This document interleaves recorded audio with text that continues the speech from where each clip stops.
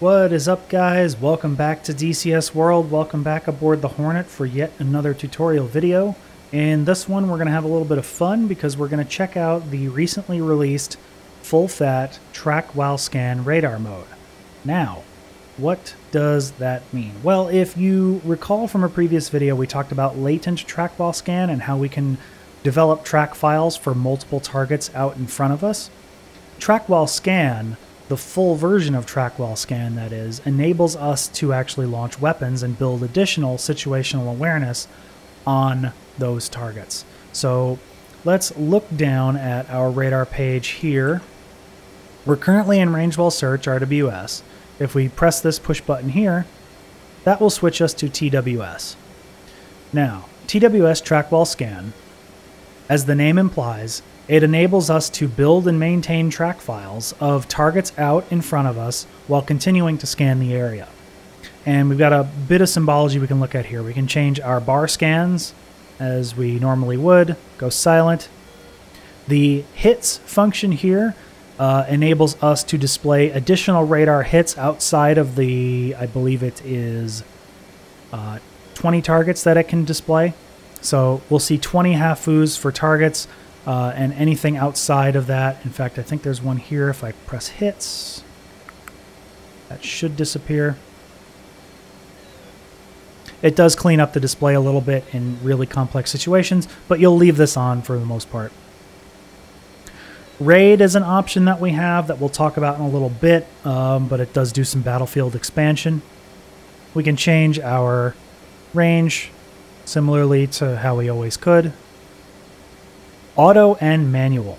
So in track while scan, in manual track while scan mode, the radar's azimuth sort of tries to follow our TDC on the radar screen. So if you notice, I'm moving it off to the side here.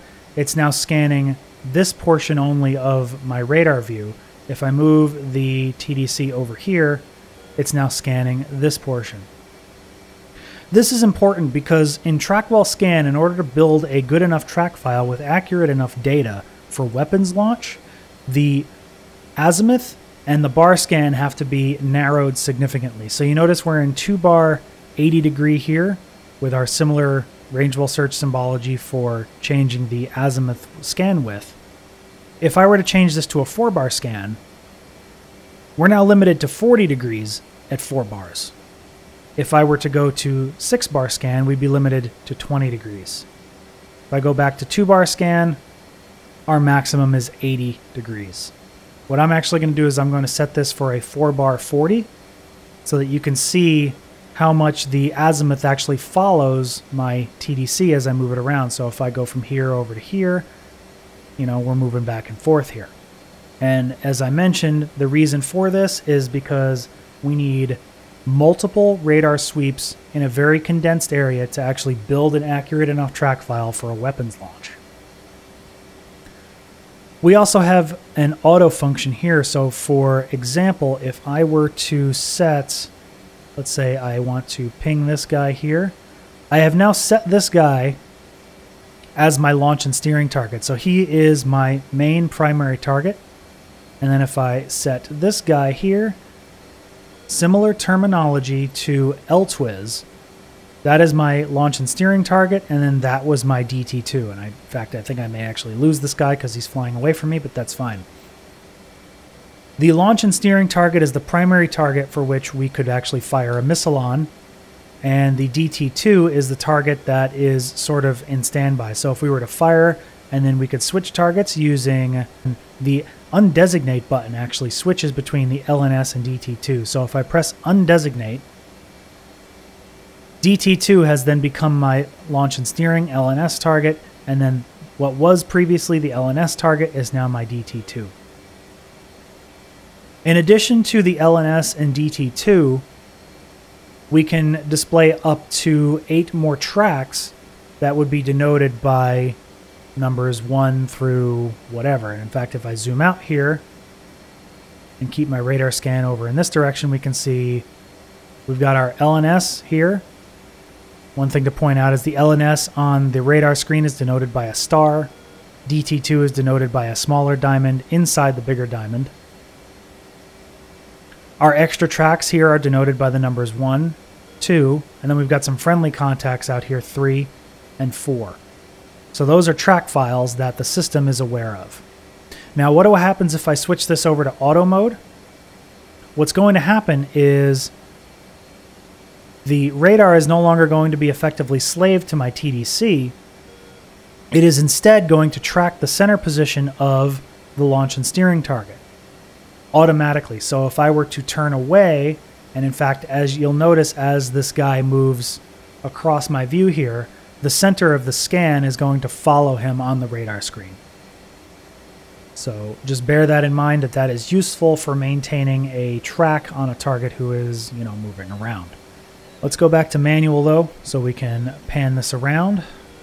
And let me grab this guy as my launch and steering target. And I want to take a look at the EXP function down here. This stands for expand. So what does this do? It effectively just zooms the radar screen in on that target. Okay, it expands the battlefield so you can see targets that are a little bit more closely grouped together. Let's back out of there. Very similarly, however, still differently, we can use the raid function. Now there's a HOTAS function called the scan/raid/FLIR FOV button that we can use. And if we hit that, or use this push button here, we are now in radar raid mode. Now this looks like the radar beam is not moving, but in fact it is still moving. It is using what is described as radar magic to expand the battlefield out in front of us while keeping accurate tracks on all of these targets. So raid mode is useful for picking apart tightly grouped together targets. So like something like a very tight formation of enemy fighters that might be coming at you, you might want to split them up. You can do so by using the raid function. Let's back out of that now with another press of the raid FLIR FOV, and we're back into the main radar screen. So real basic, just remember to keep in mind you've got your launch and steering target denoted by the star. You got your DT2 denoted by the smaller diamond inside the larger diamond, and you switch between them using the undesignate button. And this star should move along. Now with that said, let's look up at the HUD and see what we have.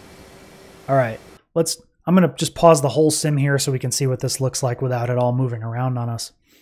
So our launch and steering target, as with all of our primary targets, even for STT and in LTWIS as well, is denoted by the target diamond. Diamond indicates hostile, as we've mentioned. Our DT2 is also displayed on the HUD. A little bit difficult to see here, but that X is our DT2. And if I were to come out into active pause here and do undesignate, I can switch that to be my active target. DT2 is now over there, and back and forth. Okay, so you can switch between those targets via the HUD as well. Now, I'm sure what everyone wants to see is the fact that we can launch multiple AMRAAMs using this technology, so let's do so. I'm going to unpause the sim here. I'm going to turn towards our target over here. The nice thing about track while scan is they are not getting a radar spike warning. All right, so we've got two targets in front of us. I'm going to call Fox 3. Undesignate to switch, and then Fox 3 again.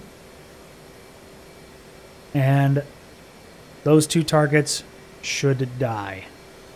And we got a splash 1. And our other guy here might have run away from us, so let's get him again. Oh, nope, it hit him. That's splash 2. So we've launched multiple AMRAAMs on two different targets using track while scan. And you can do this to launch on as many targets as you want. What you need to do that is set your target as launch and steering, fire, switch to DT2, fire, designate a new launch and steering target, fire, and then rinse and repeat until you're either out of missiles or out of targets. It's a little bit unwieldy to do it on more than two targets at a time, but it is possible. But yeah, the track while scan mode is pretty good for that. So I highly recommend checking out Chuck's guide for the track while scan radar mode. It goes into much greater detail than I could cover in the video. But get out there and practice with it, guys, and I will see you for the next video. So take care.